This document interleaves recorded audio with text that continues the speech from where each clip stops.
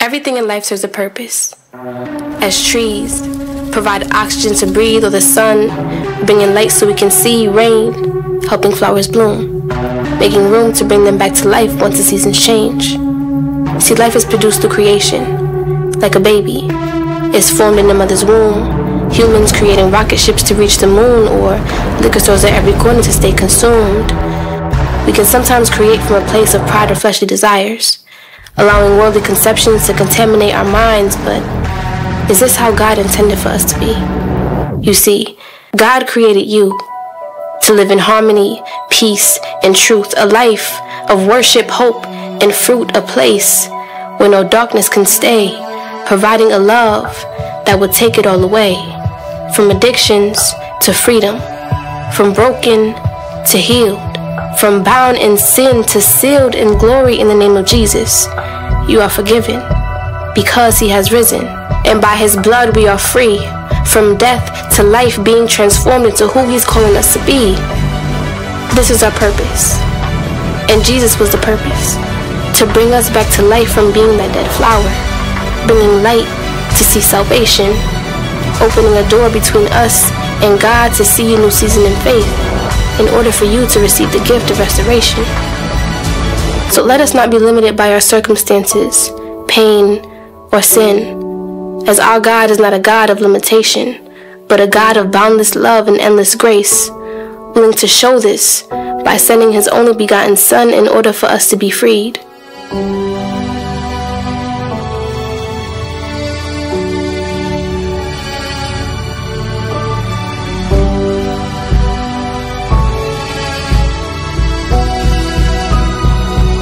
Now, what will you do with this truth?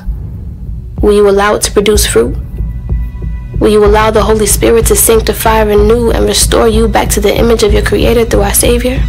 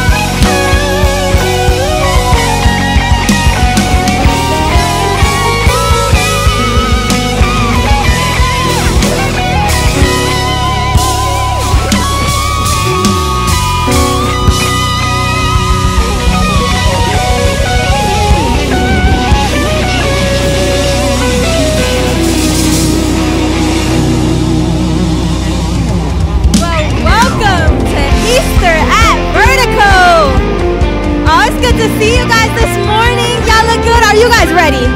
Because today is something special. Somebody say special. Today is so special. Well, hey, if you're joining us online, what's up? We're so glad you're here with us. We can't wait to see you in person. And everybody in the house, my name is Mariah. It's my honor to welcome you to today's celebration. It's going to be amazing. We're going to worship, hear a powerful message, and it's going to be tons of fun. And if this is your first time here or you're newer to this whole church thing, I want to say welcome home. Yeah, this is your safe place. And it's an exciting day to be here, the best day to be here, because Easter is all about God's great love for you and me. The Bible says that while we were still sinners, still in our mess, in our past, in our drama, Jesus died for us. And he loved us so much. And so I want to encourage you guys today. Maybe you're in this place and you're like, well, I don't know if I really fit or if I belong. God, I'm kind of feeling some type of way. I want to encourage you that this is your safe place. And I believe that God wants to show you his love in a fresh way today. Whether you've been coming for decades or this is your first time in a church room, even online, y'all, God wants to show you his love today. So would y'all stand up on your feet with me? We're going to worship, and however you feel comfortable, whether you want to jump or shout, dance, or just kind of sit there and sway, that's all good. However you feel comfortable, let's dive in. And before we do that, let's pray. Jesus, we thank you for your resurrection. We thank you that because of what you did on that cross and that you rose again, that we can rise up out of our graves too, that we can rise up out of our past too, that we can rise up out of our problems too, that we can have new joy, new hope, new peace, new confidence, and new life today. In Jesus' name we pray and we say, amen. Come on, let's worship. Wow, good morning, Vertical Church. You guys look amazing. Well, we're so excited to be here this morning and just speak about the good news, speak about how loved we are. We would just encourage you to join us in this moment, amen.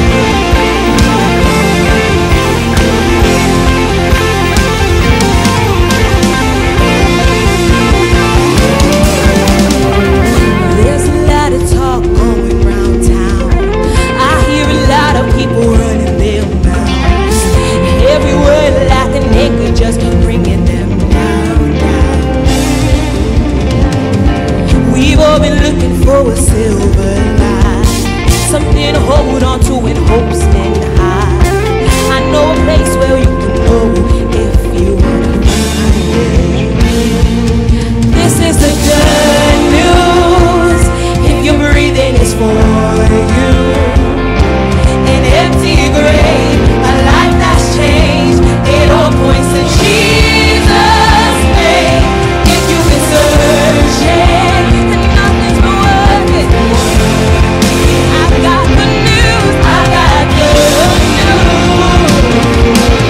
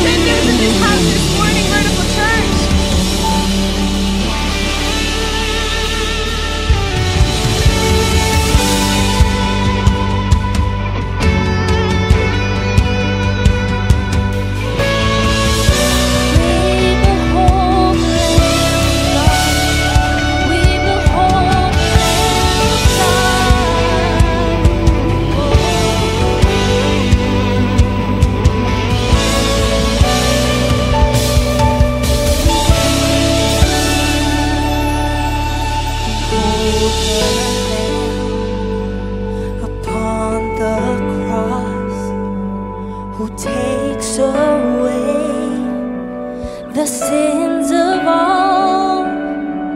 Forgiveness flows from hands and feet as violence meets the Prince of Peace. Behold the King, the light of the world, the Lamb that was slain, the Lion who rose, mighty to save. The fullness of God won't be kept in a grave. Darkness, your hour is over.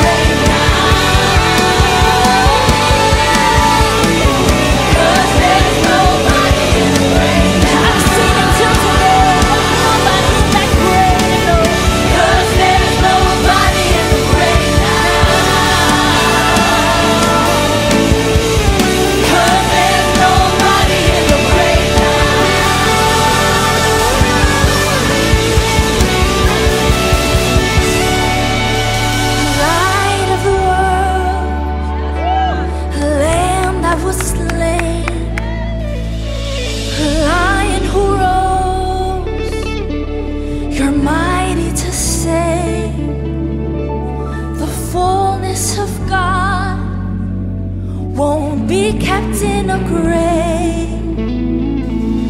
Darkness, your hour is over.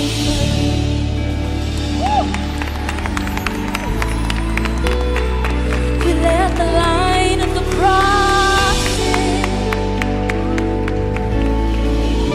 We let the light of the cross in. Oh, King, you shine in glory. Oh, King, you shine in glory. Shine upon us. Shine upon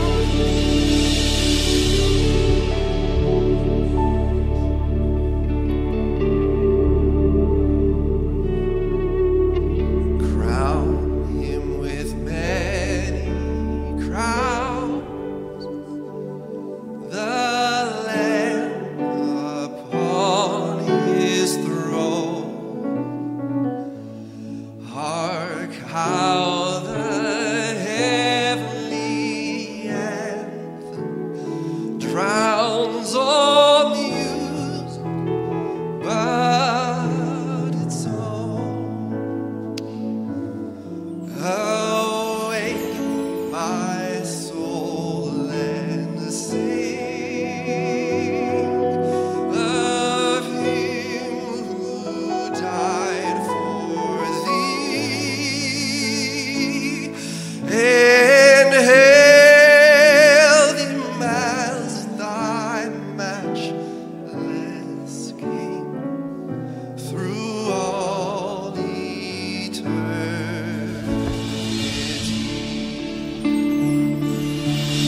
Crowned with many crowns, Lamb upon the throne.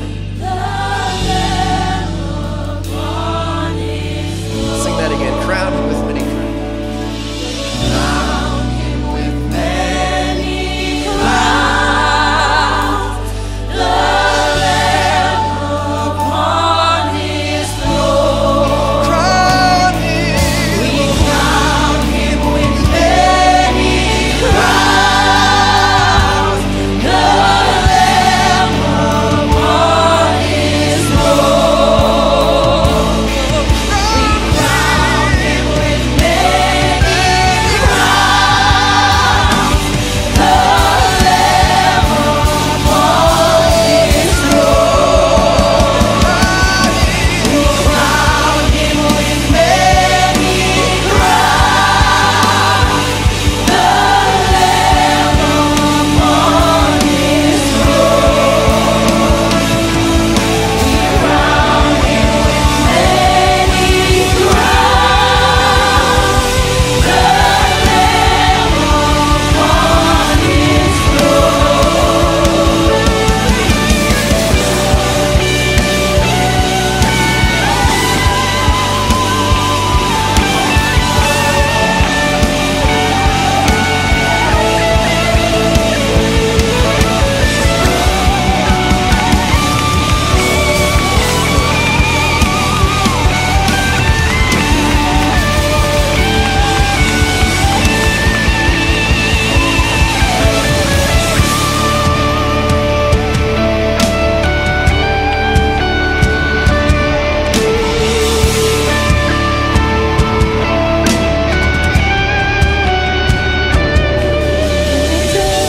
We were waiting without hope, without light, till from heaven you came running.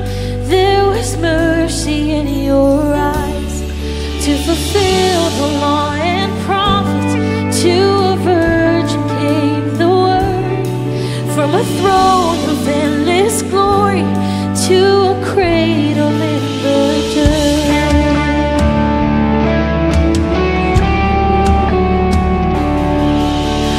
Praise the Father, praise the Son, yeah, sing it. Praise the Spirit, three in one. God of glory, majesty,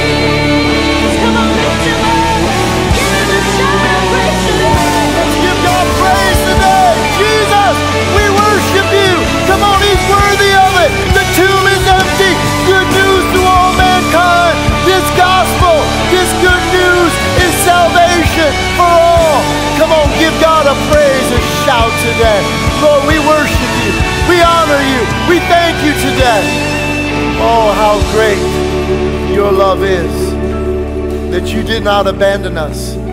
You did not forsake us.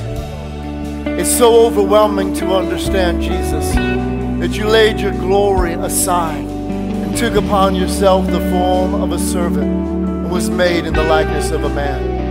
And you humbled yourself unto death, even the death of the cross, that we celebrate this day because you are risen and we are free. Come on, give God one more shout of praise. Hallelujah! Glory to God. Glory to God. Praise God. Praise God. Praise God. Man, it is good news, is it not? We come here today to celebrate because there is good news for every single man, woman, and child. Praise God.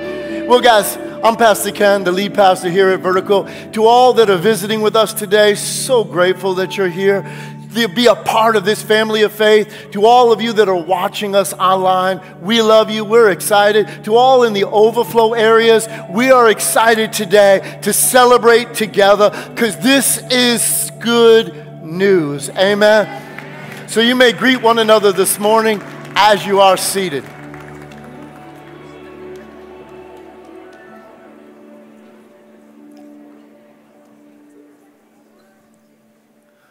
Well, guys, I'm excited to share something with you today, but let's all bow our heads and pray together in this moment. Father, thank you as we take the time today to remember what you accomplished for us through the death and resurrection of our Savior and Lord. Today, may your word become so personal. May it become so real. May your love envelop our hearts to recognize just what we meant to you. And Jesus, how can we ever say thank you enough for coming into this earth, taking upon yourself the form of a human and being one that would stand in our place, take our sins to a cross. But Lord, we celebrate today because you are risen and we are free. Thank you today. May the joy of the Lord fill our hearts as we share this in Jesus' name. Everybody in agreement with that, say amen. Well, I absolutely, positively love Easter.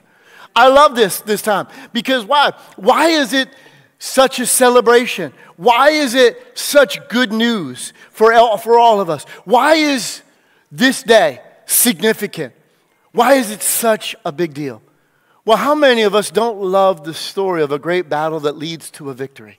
I mean, think about all of the different themes in movies and television and novels that people love to read. See, at the end of World War II, there was joy and celebration across the whole earth. Why? Because a great victory had been won that had implications for all of humanity. But that battle came at a significant cost. Battles are never pretty. No matter how we try to glamorize them through art, through our television, through our movies, through our novels and all the rest. No. Fighting is bloody. It's gory. War is hell. But the glory is not in the battle, but in the sacrifice it takes to win the battle. You see, fighting is difficult. But why do we fight? To end tyranny, to stop oppression, to stop the opportunities, to bring about the opportunity for peace, for freedom, for liberty, for healing, for redemption, for restoration. So this morning, I want to take a few moments and talk to us today about a huge battle that took place and a victory that brought good news for all of humanity and to us personally, for you and for me. Good news that has the ability to radically change our lives for good in ways we may have never even imagined. Because the story that the Bible tells is a story of an epic battle for the souls of humanity. You see, God created humankind in His own image, in His own likeness. He gave us all freedom, the ability to choose, a free will, to choose what we would do, to choose our own destinies. Why did He do so? Because God is love. Without choice, there is no love. There is no ability to accept it. God took the chance that we would choose a relationship with Him, to choose the partnership that He desired, to rule His creation together with Him. But yet an enemy bent on evil came along and offered a choice that unfortunately as humans, we've all made the choice.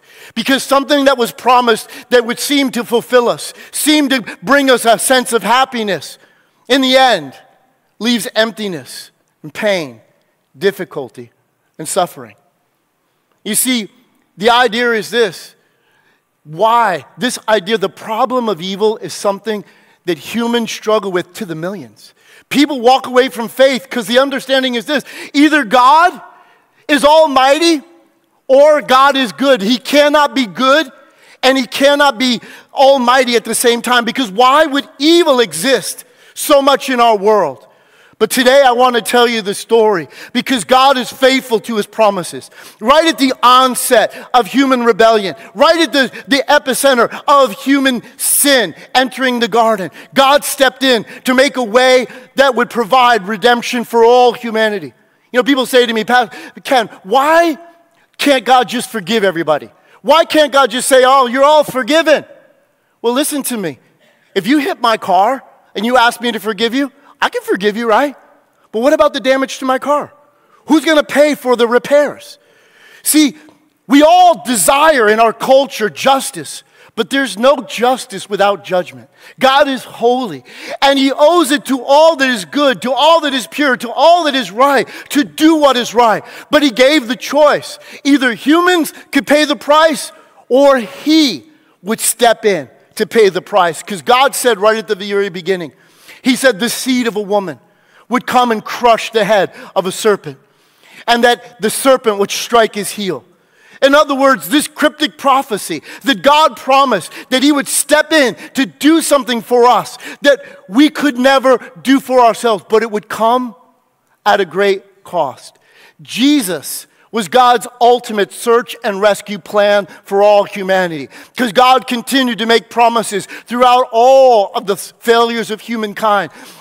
What became known in the Jewish scriptures as a figure known as the Messiah. That he would come and set all things right. He would restore all of God's purpose and plan to the world that we live in.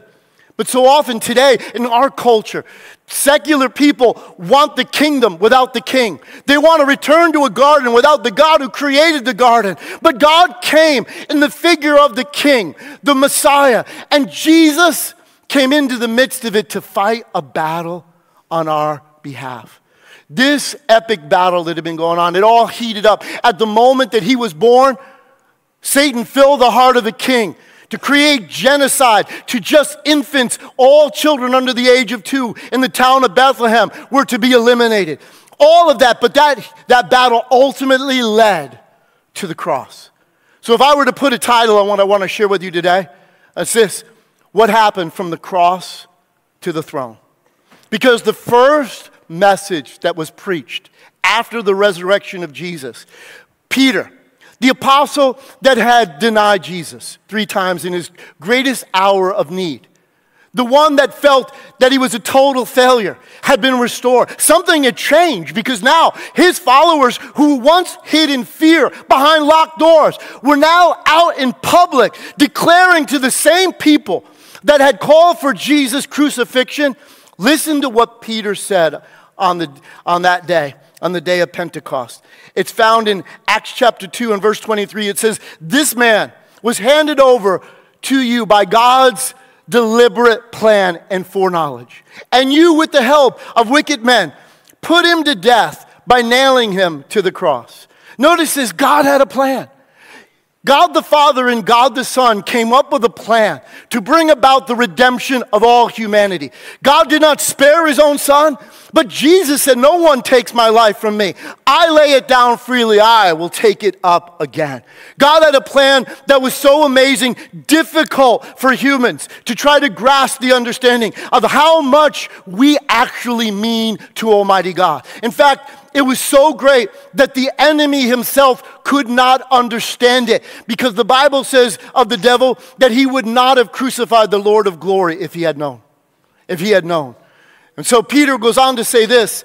He says, "But God raised him from the dead, freeing him from the agony of death, because it was not possible for death to keep its hold upon him." What was Jesus condemned for? What was he given over to die for? Because he had claimed that he was the Messiah. He had claimed that he was the one that had come to restore all things. But yet now God vindicated Jesus and showed he was the true Messiah, the one that had been promised, because he had come to set humans free. But notice what Peter said. He said he freed him from the agony of death, because it was not possible to hold him in it. You see, once somebody dies, physically there's no more pain. But you and I must recognize this, that from the scriptures, death is more of a transition than it is a termination. Yes, the physical body terminates its life, but there is more to humankind than just a body. The realization that there is a life after death.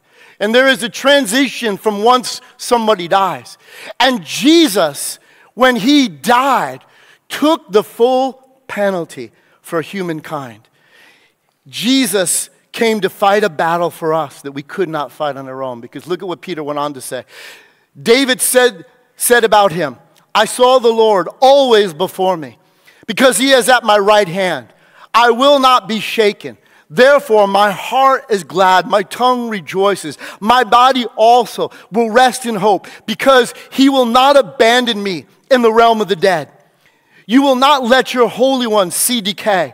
You have made known to me the paths of life, and you will fill me with joy in your presence.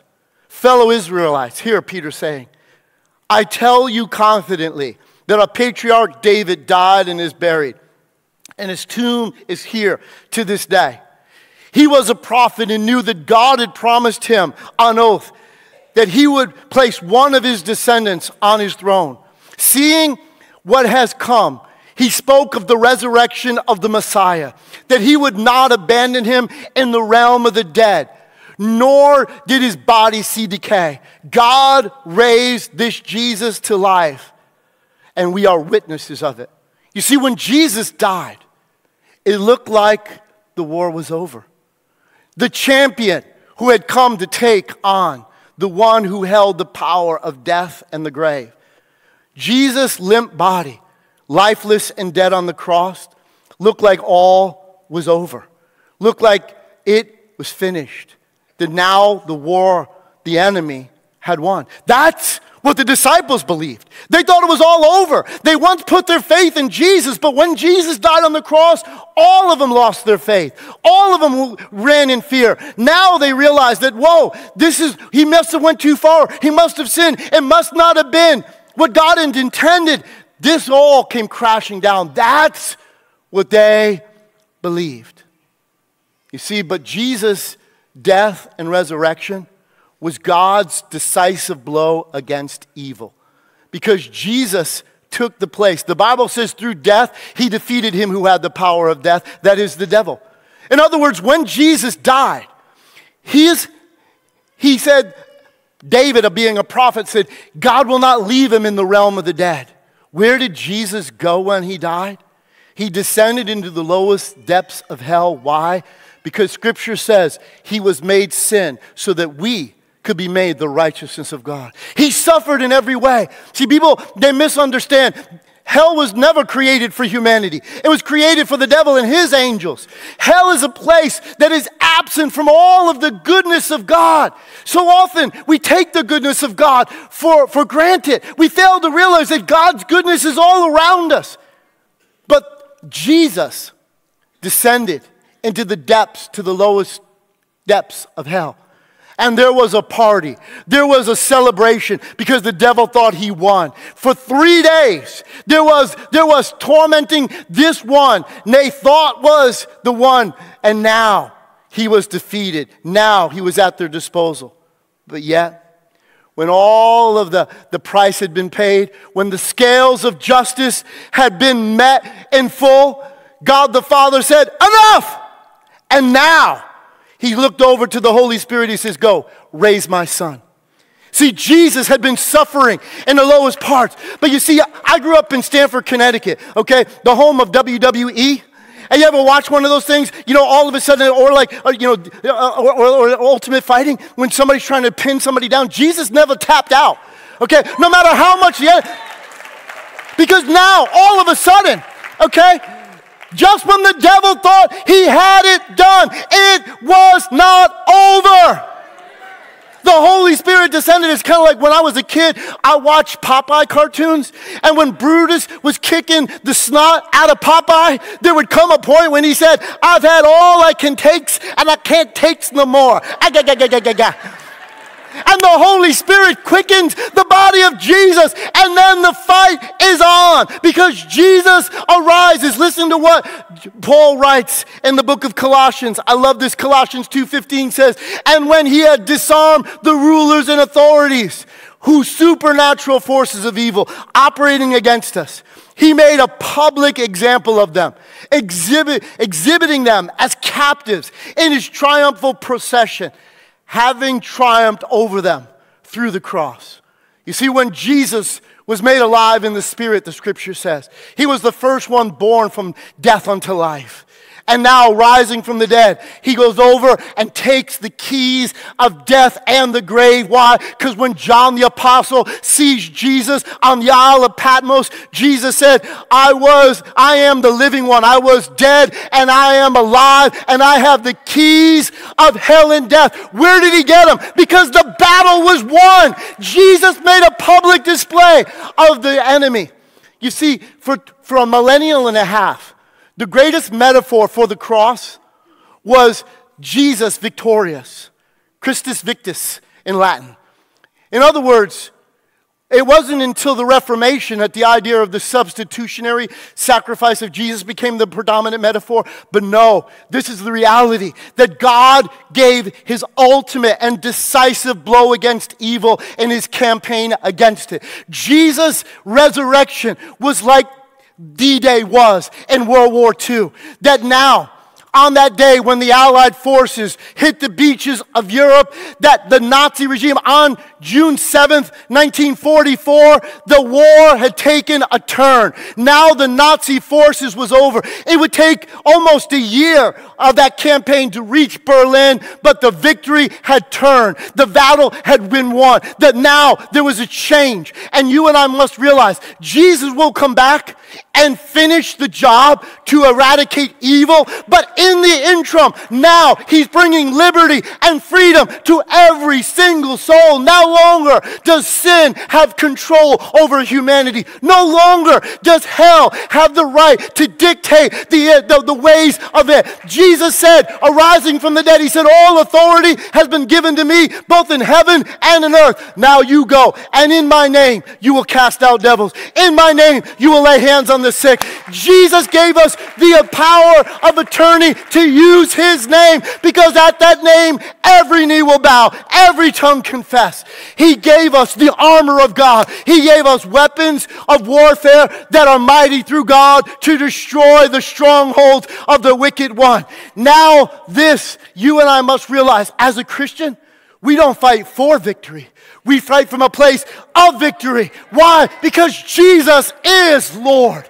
He brought the kingdom to the earth. And now all are invited to become a part of it. Now we can be recipients of the victory that Christ brought for us. That's what's important, because Jesus, his victory became our victory. See, God is not against you. God is for you. He is with you in it, working through you, fighting for you. He has given us the victory through Christ. But there's also another reason to celebrate Easter. Another part of what Jesus accomplished on the cross, from the cross to the throne. Jesus' death and resurrection, listen to me. His death and resurrection secured our freedom from our past, from our sin, from our guilt, from our shame. Jesus restored the opportunity for all mankind to be reconciled to God.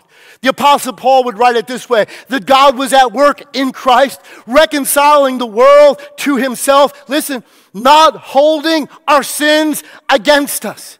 See, when Jesus arose from the dead, see, God the Father made Jesus to be sin, that we might become the righteousness of God in him. Jesus offered us the perfect life of his righteousness as a gift. But the Bible tells us something that happened. Now the New Testament writer saw revelation, because while they thought it was all over, Jesus came as a high priest. The day that Jesus rose from the dead, Mary Magdalene was at the tomb, and she thought that Jesus was a gardener. She said, "Where have you laid his body, that I may go to him?" And Jesus says to her the only way, just in the way he could, he said, "Mary." And immediately she knew who he was and said, "Rabbi." And she went out to grab a hold of him. He said, "Listen, do not touch me, for I have not ascended to the Father, and to my Father and to your Father, to my God and your God. Now go, tell my disciples." But later that night, Jesus appears to the disciples behind closed doors.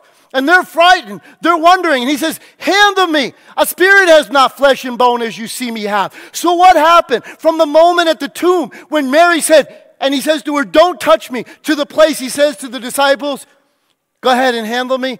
This is what the book of Hebrews tells us. Jesus as our high priest, listen to this.